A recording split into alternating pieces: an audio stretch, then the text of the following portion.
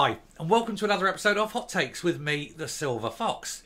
Now, we have a story here we've touched on in the past, but it's someone else's picking up on the same thing, and it is just blatant grift.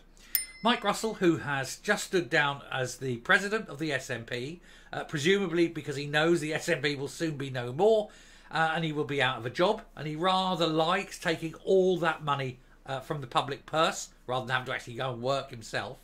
So he's managed to snag himself a job, again at public expense, but this time outside of party politics. This is the chairman of the Scottish Land Commission. The nice little part-time role, well paid, doesn't have to do much work. And the thing is, even if the SNP no longer are the party of government, he still keeps his job. It's very nice. Nice work if you can get it, Michael. But one has to ask if it's right. And people are asking if it's right, because it should be a non-partisan, independent role, not a retirement position for sad old has-been hacks who have failed their party and know that they're about done and want some nice little income in their dotage. Let's have a look to see who else is complaining over the role and what it entails. Here goes. So, concerns raised about former SNP President Michael Russell being appointed to a non-party political taxpayer-funded job. He knows his time is near done with the SNP, and rather than sort of retire and let someone else have a go, he wants to go me, grab as much of that lovely public money as I can get into my boots. It's greed, it's sheer greed, isn't it? But it's a bit of grift as well, because he shouldn't take the position. He is partisan. He is a party political, very strongly aligned, and it should be an independent position.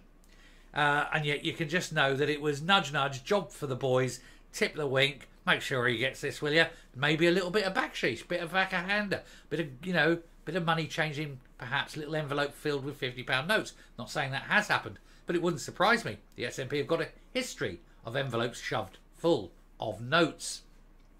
And in no way at all is that in any way connected with any particular lover of the leader of the party at all. That would just be terrible. The former Scottish Greens MSP, Andy Whiteman, has raised concerns about the potential appointment of former MSP Michael Russell as chairman of the Scottish Land Commission, which is a non-party political post paid for by the public and for which it is only a part-time role for an ageing old man who can't really cut it any longer in the cut and thrust world of Scottish politics and looks to go and retire with a lot of cash whistled away nicely. Allegedly. Concerns have been raised about the potential appointment of a party political figure to a Scottish government role which is meant to be for impartial civil servants. And of course, Russell is neither impartial nor a civil servant. Former SNP President Michael Russell is bidding to become the chairman of the Scottish Land Commission, and so we want to hope that he doesn't, and that he can sail off into retirement and never be seen again. We previously told how the former MSP had stepped down from his party role in order to make a significant contribution to the issue of land reform. That's his way of saying, look, I need this job, blah, blah, blah, make sure the committee that selects me. And if the committee is made up of a majority of SNP, then it will be quite obviously a fix, grift, and it should be rejected. Anyway, the Nationalist Party even claimed he had been recommended for appointment to the role when it was announced he was leaving. Recommended by whom? Very telling, isn't it? But the former Scottish Greens MSP Andy Whiteman has queried the process which he would have been told had he secured the role, and whether such an avid SNP man would be unbiased in the role. He said that the initial announcement on December had struck him as very odd. He said public appointments like this are made after open competition. Imagine you had applied for the post and the first you knew you had not been proposed for appointment was when you read in the media that Michael Russell was lined up for it. Rather telling, don't you think? And it is. It's obviously going to be fixed. It's obviously just a little sinecure position so that Mike Russell can get, carry on off the public for as long as he possibly can. God forbid he actually sits and just retires and stops taking public money. He says, he says, I do not know who briefed the press about this before any official announcement, but it was a clear breach of confidence. For the role of land commissioners, Parliament has to approve the appointment before ministers can appoint. So who leaked this information and why? Because it's all snide. It's all, backhanders, backstreets, lies, jobs for the boys. And it always has been, it always will be until you clean up the act. You won't clean up the act because everything in that Parliament is sleek, snide and secretive. Nobody ever tells the truth. He later revealed that it was the SNP who had leaked the information in a press release. He said, why was a political party, the party of government, publicising the results of a public appointments process, the result of which has not yet been announced? Where did the SNP get this information from? And why did it publicise it before any official announcement? They're trying to publicise it to make it a fait accompli, so that it would be awful. Oh, look, we've already said that this is the case. If this comes out afterwards and it isn't him, it'll look terrible. You must now let it be him. Otherwise, everything will look terrible and we'll all look incompetent. And you don't want that, blah, blah, blah, and all that bollocks, right? That's the way they're going. But in actual fact, no, tell him. Just he must now resign from it. He must pull himself back and say he cannot take the job. The Land Reform Post is non-party political and is subject to approval of the Scottish Parliament. MSPs will need to vote through any changes at Holyrood next year. And of course that means with the majority they've got, it will go through if Mike Russell's name is on the ballot. It's a joke, isn't it? It is just sheer backhanded bullshittery just to make sure that some old wanger who served the party well gets to carry on vampiring, a parasite on the public purse, until eventually he's removed because he's too doddery or drops dead of a heart attack at the age of 103, having bled the people as dry as much as possible. The party is filled with succubus, isn't it? It is not a non-partisan post, meaning whoever gets the role will need to work cross-party and not just within the SNP government, and the process needs public scrutiny, as suggested by Mr. Whiteman. But it won't be. They won't allow the public to scrutinise it. For heaven's sake, they don't let the public know anything if they can avoid it. He said that when there were already approved land commissioners who can all apply to be chair, and that when they were originally appointed, the relevant committee took evidence in public from those nominated. He added, this is not required by law. There is no information yet on whether this will happen again. Parliament will, however, have to vote to approve the candidates. So you've got members of the board already, some of whom have applied to become chairman. Then you've got this guy who's never been on the board applying to become chairman, even though he won't be an expert on the matter and he won't know anything about it.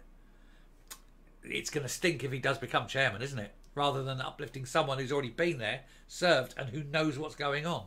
Well, you're just going to parachute in some sad old has-been wanker because he needs the money. It's a joke. The former MSP then suggested that this appointment comes at a sensitive time due to the commissioner still being relatively new, at just over 5 years old. I think he means the position, not the commissioner. And this being the first change in membership with a new chairman. He said it was vital that the SLC is trusted as an impartial advisor to ministers. No appointments to date have been party political, and they should never be. And then all of a sudden, you're going to end up with a Labour Holyrood next time.